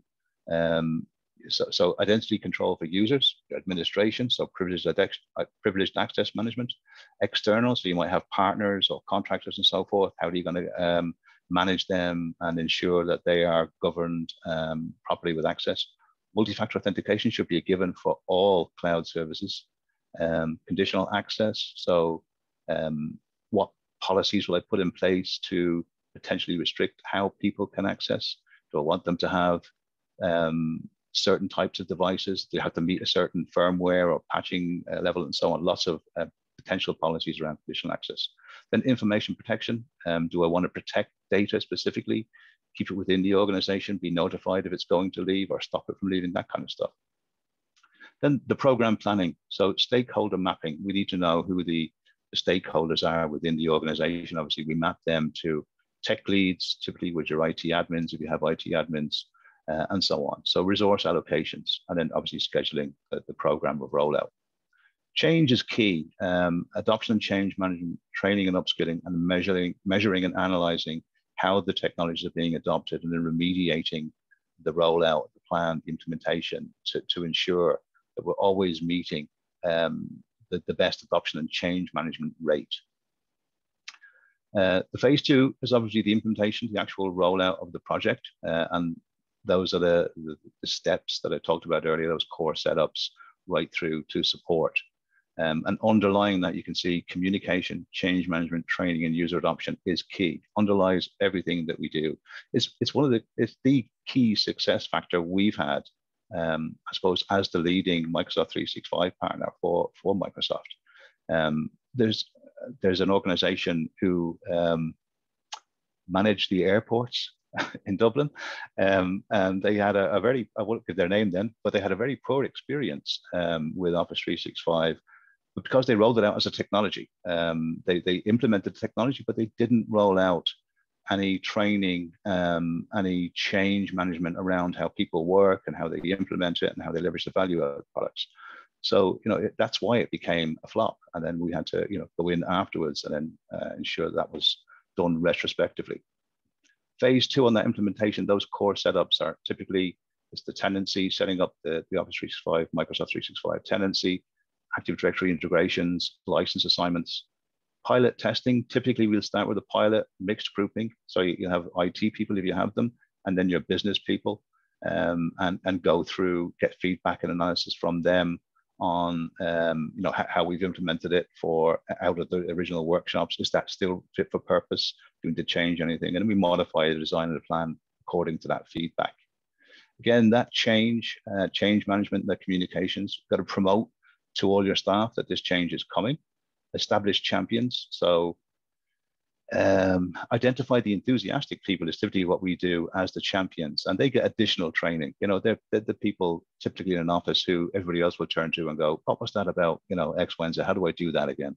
And you leverage the value of those people as opposed to opinion leaders and people who go to the go-to people within certain departments or divisions within an organization. The training, the end user training, is typically done through portals, classrooms, or webinars, lunch and learns, loads of different mediums where you can deploy training. So really no excuse. And I'll show you an example of a training site that we put in for our customers that we've got a lot of content on. And then admin, upskilling and handover. Obviously, we take with the customer then a certain amount of administration, maybe setting up new accounts, how to set permissions and so forth, how to use the platform effectively as an administrator, an IT administrator. Deployment is migrating, as I said, that data is to be mailbox and data and metadata. The configurations of Exchange and OneDrive and SharePoint, Teams and Workspaces. Workspaces is a combination of Teams and SharePoint where you're leveraging the power of that AI, those insights. I can go into a workspace and I can see what documents people have created recently that are relevant to me. Data that's, I suppose, gives me insights on what's been happening lately with a customer if I look at a customer workspace within our Teams SharePoint environments. So it's much more insightful, much more predictable around what I need to work on, what I need to focus on, rather than going looking for the legacy construct of file servers and directories and folders and subfolders and subfolders, that kind of stuff. That's all gone with workspaces, SharePoint, Teams. So early life support.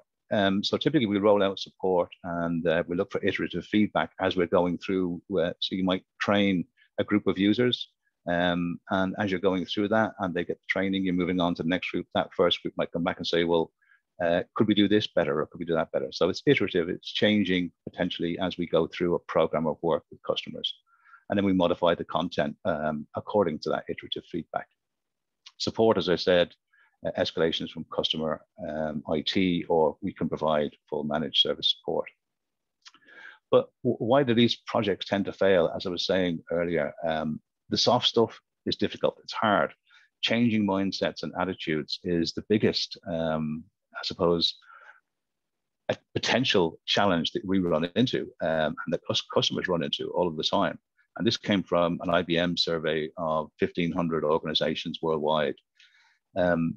So other factors might include connectivity, legacy platforms like management sponsorship, resistance to change, but underestimating adoption and change management and that kind of stuff is key. And I think the slide speaks for itself. Leveraging the value. So again, like the message is that adoption and change management, top training and upskilling the users, establishing measurable success criteria. So, what do we really need to achieve with the technology and the tool set to gain those business outcomes that we have set from the start, we've agreed from the initiation of the project.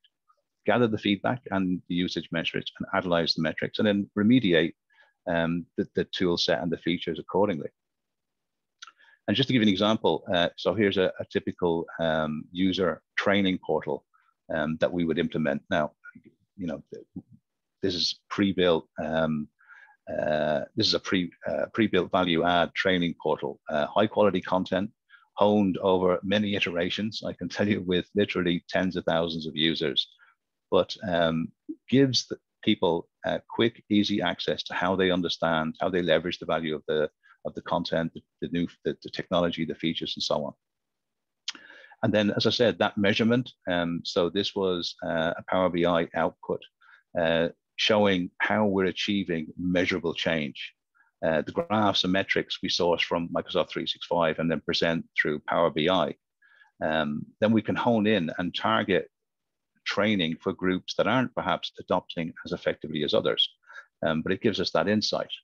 And the final one then is one of the reports that you see around the adoption metrics. So you can see that for this organization, there was a target of 80%, and we achieved 98% target on the OneDrive adoption. And then you can see the others for SharePoint and Teams and so on. So important to get that measurability into how we use the platform, and then potentially focus on the areas where it isn't being leveraged so well. But make no mistake, it is a whole new way of working.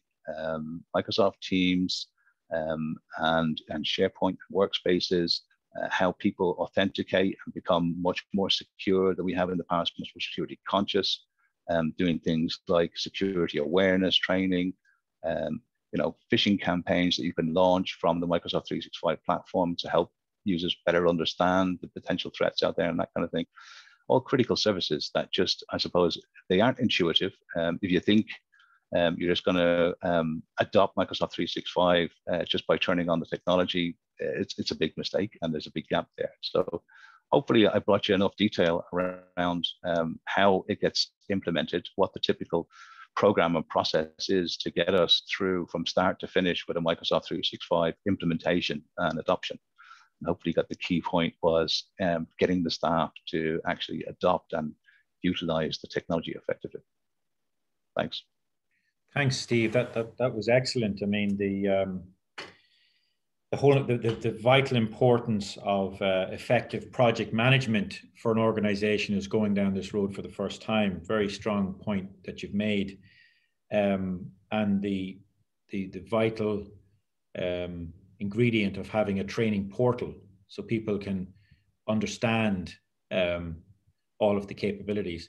But it's also interesting how you described, why projects fail, and it's often the soft side as to why it's failed, the culture, the environment, rather than the narrow technology itself. And also, I suppose you've highlighted, yeah, exactly, the soft stuff is hard, but also this piece you mentioned around the danger of simply looking upon this as a technology project. So to drop and run Office 365 into an organization, Microsoft 365 into an organization, is a sort of a fatal mistake that unfortunately some have made. We made it ourselves, John. So years ago, that's how we used to do it. It was a technology, and we're all technologists in my business. And so that's what we did. We'd implement the technology, but we quickly learned that this is not just a technology. This is a way of working, and that really is. Needs to be focused on your business. How do you operate as a business? What kind of processes do you have on a daily basis? And that's what's been the success factor for us, is understanding that and delivering on that with the technology. Absolutely. And yeah, no, thanks. It's a point you've made very clearly, Steve. And I think as we move now into the next part of our conversation, which is our panel discussion, I think one of the key things here is that there's a sense in many of our organizations on the call. There's a sense that being more personally productive was sort of optional 5 years ago, whereas it has become critical because of the pressures we're all under. So it's been well pointed out by Simon at the start about the huge growth in the volume of video calls we get invited to, meetings we get invited to. Conor talked about how there's this extraordinary problem going back many years in organizations, but becoming more and more acute, about adding value and spending time on the right things. And Mark also talked about this, and also from the perspective of teams and how to use teams effectively. And of course, Steve rounded it off beautifully by talking about how to implement this correctly. So as a panel then, as a panel conversation, I suppose, a question in the back of my mind is, I'm thinking of an organization out there that probably has partially implemented some of the technology, wouldn't rate itself as being an exemplar for how that was done, but it's certainly using Outlook, using Teams, using some of the other capabilities, but is maybe stuck now and thinking, oh, where do I go next? So I suppose it'd be interesting to get from the panel your thoughts on, what should be the first thing that such an organization should do. They have Office 365, now called Microsoft 365, but it's not giving them everything that it could, and they're not sure where to go next for inspiration. So who'd like to maybe go first on that question? Maybe, I think, Simon, you're looking like somebody who wants to say something. Yeah, I think an important thing for me, there's two things I always think, right? Unfortunately, for whatever reason, over the years, Microsoft have sort of trained customers into talking about licensing and thinking about licensing in SKU terms, rather than really understanding the problems that they're trying to solve in order to have whatever impact or outcome or business goal that they need to meet, and then aligning the Microsoft plans to that. So they're the two pieces, I guess, that I would say. One piece is to be clear about prioritizing initiatives within your own organization, so that you understand a little bit like what Mark was talking about, actually, about, some sort of grid that shows you the high value, high priority stuff versus the sort of low value, nice to have kind of stuff. That do some sort of exercise like that will help you understand the problems you need to solve. And then the second piece will be to match that to either the plans you have available. So then there's a little bit of an action around understanding the plan you're on, because the plans are complex. And you take something like Teams. Teams didn't exist a few years ago and then was brought into some of the plans, and it has expanded since. So there's a little bit about understanding the capabilities that are available within the plans you have, and then doing an alignment between which capability in the plan can help you achieve the outcome, and build a plan with the likes of Steve and his team off the back of that then, Brilliant. Thanks, Simon. And Conor, a question for you around, personal productivity. Organizations over the past year and a half have gone through a lot of turmoil, a lot of people working from home, intense pressure on everybody. It seems to have compounded the whole question of personal productivity. Are you finding that organizations are as overwhelmed as ever, or are you finding that generally they are more receptive to the idea of taking control of their calendar? And I think you're on mute, Conor. Sorry. I was just having a little laugh to myself there as you were asking the question. John, you and I have had long conversations about this. I think in general, and this is not a criticism of anybody, but quite honestly, when I'm out there trying to run productivity programs, whether it's personal or team productivity, I see a whole load of people working very hard with the best of intentions, battered by email, instant messaging, phone calls, racing around, blah, blah, blah, not really clear on what it is they're trying to do. In other words, back to the 4 quadrants, what are you trying to do? Simon has just talked about it. Do you even have priorities? As Ger Perdesat said, when he talked to his own team, and they're heavy hitters up there in Microsoft, no doubt, all on, big guys, what's your personal productivity plan? They weren't able to answer. He said they didn't know what I was talking about, but he says now they do. So I see organizations struggling, first of all, at this. What are you trying to do? COVID has made it even worse, because now not only are we all trying to do something, but I can't even see you anymore. You're all at home. So the people who will be doing their best will still be doing their best. And I reckon a whole load of other people, as the TD Mark McShardy said, are probably sitting at home watching box sets. Now, if I was a manager, I would be saying to people, question number 1, Simon Daly, Steve Blanche, Mark Kane, you're my 3 oppos here. 1, are you clear on your key areas? Are you clear on your quadrant 2s? Do you know what you should be working on? Secondly, what tasks are you now working on? Show me some evidence that these are the tasks, that you are actually working on things that are in the quadrant 2 bracket and adding value. And finally, if I have to ask you the third question, we're really getting tough here. Show me your calendar. Show me how much time you're spending on these things.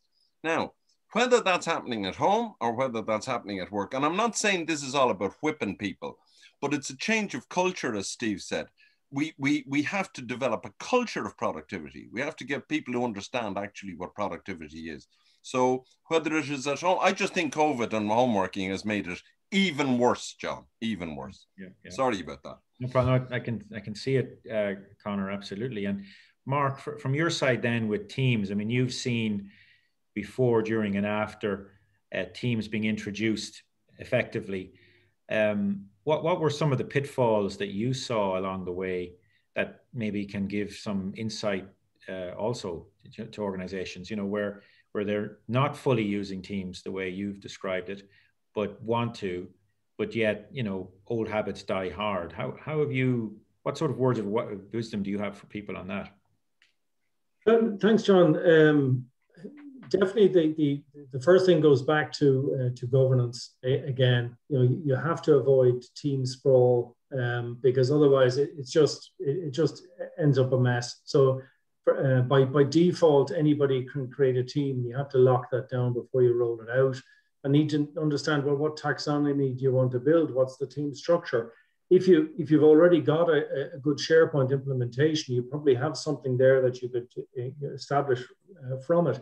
The other one is that you can't underestimate the value of ongoing training and adoption and you know, short sort of sessions where you can show people the value of one particular app. You know, don't bombard them with sort of a week-long training session. They'll be worn out. But if you say, right, this lunchtime we're going to do 20 minutes and we're just going to talk about Planner, or we're going to say here how you can embed your Power BI dashboard directly in here in your Teams channel, or how you can sort of share an email directly to there. Break it into these things and sort of, you know, have them available as short videos as well.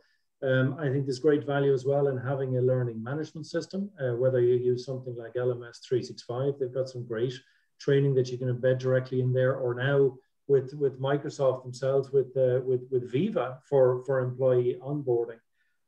So it's really about, there is so much technology there, you can overwhelm people. I'd like to go back to the point I think that Simon was saying as well, is that you know, it's not, you don't throw technology at people, sort of try and understand, well, what is the problem we're trying to solve here? Because I think if you take it a step back and look at all the technology you have, you know, a lot of organizations tend to think, okay, we have a problem, let's get a new technology in to solve it. You probably have an ecosystem of technologies that can, you know, combined can do that for you. You may even find you've got multiple technologies with different groups using different, you know, different technologies. So you can probably clear out a couple. If you've more than one document management system, you're in trouble. So I think it goes back to, so technology is the final point, but we talk about the old adage of people and then process, then technology. You can actually put one right at the start, which is a set of principles. Well, you know, what are the, you know, what's our ecosystem? You know, so that's a starting point. In terms of the, I think there was a question there for everybody in terms of favorite add-in app to Teams. Yeah. For me, it would definitely be Planner. Because it's something that, you know, the scenario that we all have, multiple recurring meetings, and we're having to keep track of everything that's been assigned to us. This gives us the opportunity to keep on top of it, keep control of it. And I didn't even delve into the other things you can do with Planner. You can use it as a Kanban board. You can use it sort of to roll things through in a very agile way. So that for me would be my favorite one. But the great thing is that with Teams, you can add, you know, it says website. You can essentially link to any browser-based system from within there. If it's a technology that you're using in context for that category of work, it's all in that one place. You don't need to jump in and out of different technologies. Thanks, Mark. And we have a question, I think, from Ronan. I think, Ronan, you put your hand up. You want to ask a question? Yeah, how you doing? Working remotely, as you can see here. I have a question in relation to, we used to use CapEx to buy software, and now obviously software as a service, we have recurring monthly rentals. And often the training element goes amiss because it's not normally included as a SaaS, on a SaaS it's not normally given in a like on a monthly recurring. So our company's missing the training budget because we're all guilty of buying the latest trick and never reading the manual, if you like. And like, you know, even today I've learned some bits and pieces that are fundamental to me, and we made reference to that. But how should we recommend to businesses, or what should we recommend to businesses on learning these technologies, especially going from, you know, the gentleman from Ergo and all the guys? You know, we all using software to solve problems, but however, we're all guilty of going the way we know, not necessarily learning the new tricks. So how should we recommend training? Is it the lunchtime mention of video series? Is it having an archive available that we can continually reference new tricks? Is it almost like a marketing tool that needs to be done internally to kind of remind people and send them links to different things? Can I just throw it out to sort of around the coffee table to see what people's opinion generally is? Maybe Steve, you want to answer first? We'll ask everyone for their view. Maybe Steve, what's your view on that? Sure. So it takes many forms, to be honest. Large organizations, and we've done migrations for organizations of like 40,000 people, global organizations. There was one, LeasePlan, or a global bank. And what we had with them and a lot of other organizations was classrooms where we would go in and we would deliver a classroom, which would give you the fundamentals of the basics of Office 365. How do I use Teams? What are Teams? How do I create meetings? How can I benefit from meetings? What's Planner? How do I use Schedule? And so on and so on and so on. But they would be born out of the initial discoveries, as is obviously enough, with, you know, what is the business really going to leverage? How are we going to, you know, meet business objectives? How do you work, and that kind of stuff. But classrooms, you don't want it to be any more than 2 hours. You don't want any more than 15 people in a classroom. And that obviously in itself, just by the numbers alone, is going to consume a lot of time and resources for your organization. Other than that, the training portal's very easy to put up, very easy to, you know, populate out to people. Lunch and Learns was another common good one that a lot of organizations took up really well, where you were just focusing on a small snippet. You might even just focus it on Planner, for example, in Teams. And I think Planner is a brilliant one. We use it all the time as part of our projects. But then things like the training portal, Lunch and Learns, classroom-led, webinars. So webinars like this, where you're focusing on specific features, record the webinar, put it up on your SharePoint space internally, and let people see. But then again, it's always updating with, I guess those Lunch and Learns typically target the champions as well, to try and get them. You mentioned the Champions Network a while ago, Steve. That's a good way, I think, because champion networks are sort of, they can be peer-to-peer training tools as well. Like, so they take the burden away from the sort of higher cost training approaches, if you like, you know. Exactly.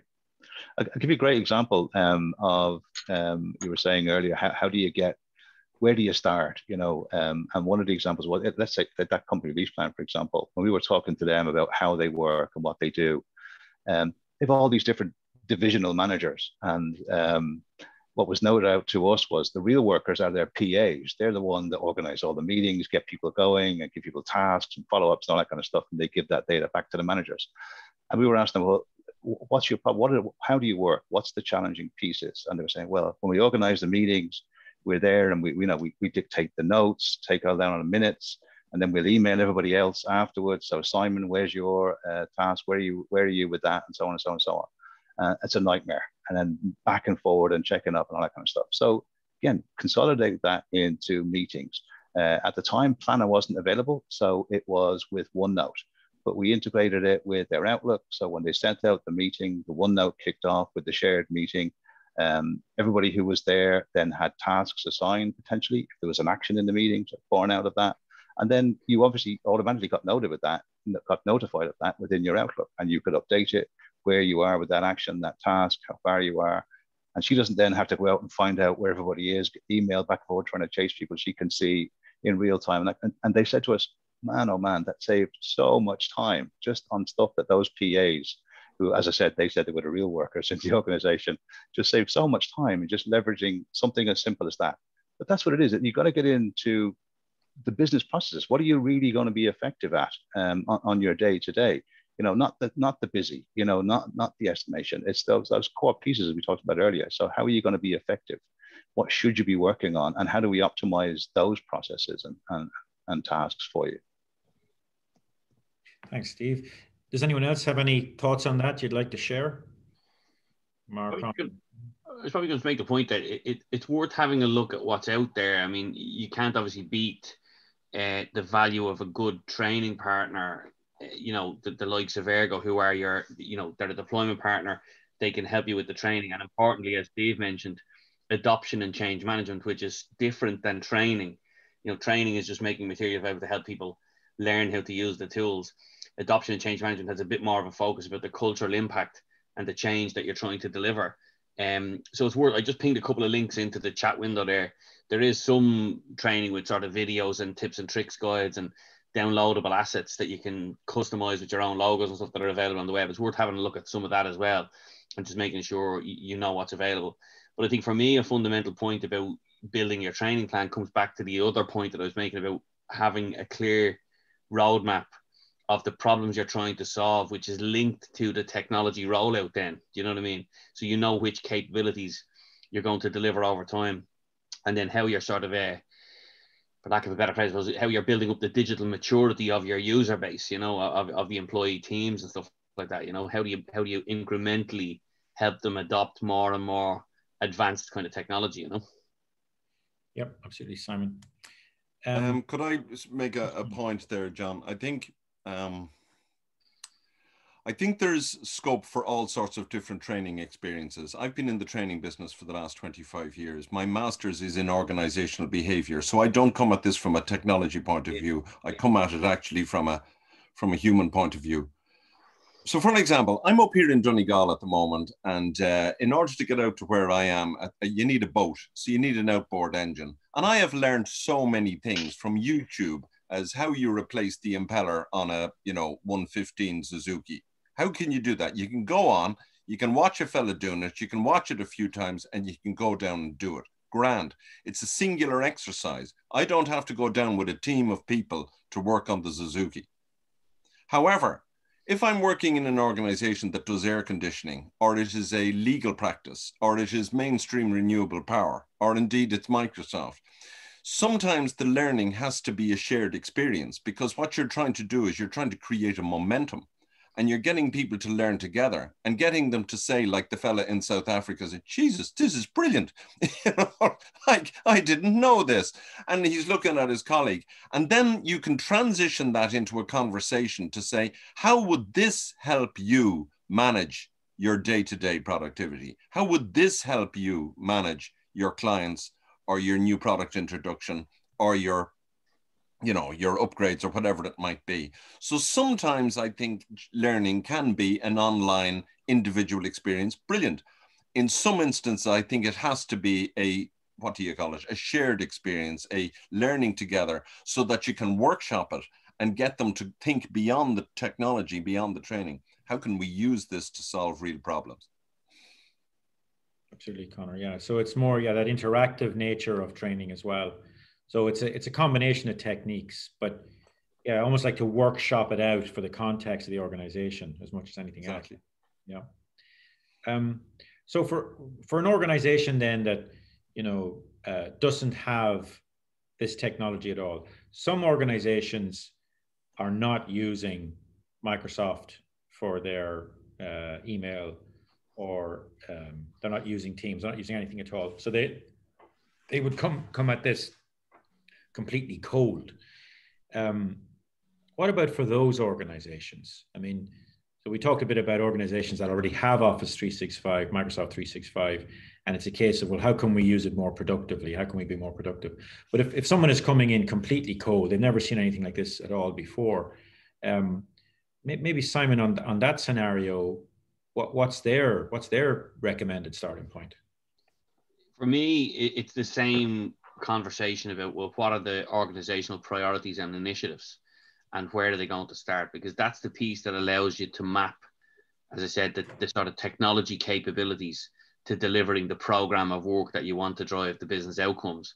And then from that, typically you would engage with a licensing partner of some kind, or through the likes of Microsoft, we do sort of art of the possible sessions to help people understand, well, what are all the different bits that you don't know at the moment. Most of the time, organizations that are coming at it from sort of, they don't have cloud technology, but they have the on-prem equivalents probably. They probably have Exchange. They may or may not have SharePoint. They'll have probably a version of Office, unless, of course, they're on a competitor kind of solution, which probably means then they're looking at cloud in the first place, So, for me, it comes back to some of those principles and some of those basics. The big one in the last few years has been, there is an enterprise foundations guide actually that's probably worth looking at, because when you're planning, if you get to the point of saying, right, I want to modernize my email, and that means I'm going to look at going to the cloud, and I want to some of the new ways of working, which include Microsoft Teams, then some of the foundational planning you're going to have to look at are things like identity and access management. So what's the state of your Active Directory? What are you going to do about, for example, mobile device management or mobile workers? What are your considerations around information protection? Do you have concerns around, for example, I cover public sector and health now, so a lot of the questions that we've been getting in the last year or so are around things like data residency, data kind of sovereignty and stuff like that. So are there legal and compliance type implications in your business that mean you need to do a bit more due diligence? There's actually a portal, I can even ping the link in there. We provide a set of due diligence checklists for assessing cloud providers on what we call the Service Trust Portal. Now, they're not Microsoft specific, so you can apply the due diligence checklist to any cloud provider, but it looks at those sort of factors around, data residency concerns, maybe certifications, regulatory kind of standards that need to be followed, stuff like that, security, privacy, some of the operational considerations around, backups and things like that. So, as I said, it's definitely down to understanding what it is that you're trying to do, and then performing the due diligence on what it is you believe you need to sort of line up, Yeah, thanks. Donna, just if I could go back to something you said right at the start. So, cybersecurity is as important as physical security. Yeah. And that's something, if you're talking about, companies who are, still on premise, back in 2013, I remember it was, when we had started our cloud journey, and we roadblocks thrown in our way. Was the cloud safe? And even Microsoft had to publish articles to say, was the cloud safe? We now know it's the safest place to be. When the big SolarWinds hack was uncovered, it was also later on discovered that the hackers who tried to deploy it to all these different servers, if they identified something as being an Azure server, they didn't deploy it there, not because they didn't want to, is because they knew they'd be detected. So that was for us with Recoleta. We chose Microsoft Azure, primarily because of the sustainability credentials of Microsoft, but secondarily because of the cybersecurity credentials. So really, organizations need to realize, cybersecurity is one of the top risks to their existence. We've all seen what's happened now with the HSE, what it's going to cost them to get back. What will they get back? What have they lost for forever? So that's probably, if we talk about, what are the business challenges? Let's start with what are the risks to the continued existence of organizations, and if their cybersecurity strategy isn't watertight, that's probably the best place to start. Yeah. Yep. So we'll. Does anyone have any other questions from the audience they'd like to ask?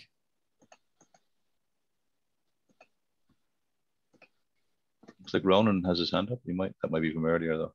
I think it's from earlier. Yeah. Well, we'll move on from this part of the conversation. Yeah, no, I think it's been very insightful listening to our speakers this afternoon. What I'm going to do next is talk a little bit about how to engage with the Data Value Hub, and then I'll do a sort of a summary at the end. So I don't think we've got any more questions. I'll ask one more time. I don't think so. Any other questions? Okay, so we'll move on. So engaging with the Data Value Hub, I mentioned already, we're here to help enterprises compete, and we do that in 3 ways. The first thing we look at is enterprise maturity. So some of you have seen this chart already. If you think about Intel in Leakslip, they are an exemplar for digital maturity and process maturity. So they're at level 5 on this chart. They're using Lean Sigma in their processes extensively, and they're using artificial intelligence extensively in their business. Now, most businesses that are operating in Ireland are probably at a level 3 or a level 2, to be fair to them. However, the challenge we all have as organizations is that we have to assume that any competitor we're facing is on the path to level 5. And we really don't want to be the last one to get there. You know, the world of you know, making better decisions faster is all about being at level 5 on this chart. To advance from level 2 to level 5 is all about a specific journey for a specific organization. You have to look at the cost benefit step by step on that. And you also have to look at the pace of change that you can absorb. But the pressure we're all feeling is this phenomenal necessity to be much more productive as we go about that. When we look at projects then for organizations, our focus is on how can we help organizations to get this technology into their hands, specifically technology around artificial intelligence. Does the organization have an idea about how it can run the business better, faster, simpler, and cheaper? As Conor pointed out, not only efficiency, but effectiveness, value. And if they do, can they describe the benefit? Can the organization commit its time? And does the organization have data? And if the answer is yes, we're then here to help. Today was all about helping on the third point, upskilling. So point number 1, assessment. Point number 2, projects. Point number 3, upskilling. So we will continue after the summer with another program of upskilling events. All of our events we publish on our YouTube channel. And that's part of our digital presence. This event, we'll put it up within the next 24 hours. And I encourage you to search for us if you haven't got the link on YouTube to do that. You'll also find links on our LinkedIn page and of course our homepage on our website. Our office is right in the center of the Northeast region. Several of the people on the call today are not from the Northeast region. Our approach is not narrowly defined by just the Northeast. It's primarily where we operate, but we will work with businesses right across Ireland. The closing thoughts from myself, just before I wrap up, would, to say that we are in an era where it's all about digitizing to win. We're all under pressure to become more productive. We are being inundated with constant bombardment of invitations to digital meetings, emails, etc., on a scale and at a pace we hadn't seen ever in history before. This is the whole thing around accelerated digitization. We simply have to accept that our customer is demanding more from us, demanding faster and better and cheaper, and demanding it all now. So I'd like to just thank our speakers. And I think for those who've been on the session all afternoon, I think you'd probably agree with me that this has been a very, very insightful update from Simon and Conor and Mark and Steve. And I'd like to thank each of you for your time today to share with us your ideas, guys. So really, thank you very much. That's really all we've got for this afternoon. We will pick up the program of webinars at the end of the summer in September. And if anyone on the call has any questions for me, please contact me. And we're here to help in any way we can to help you become more productive with Office 365. Thank you. That's great. Thanks a lot, John. Thanks, everybody else. Thanks all. Thanks, John. Talk to you soon. Thanks. Bye. Thank you.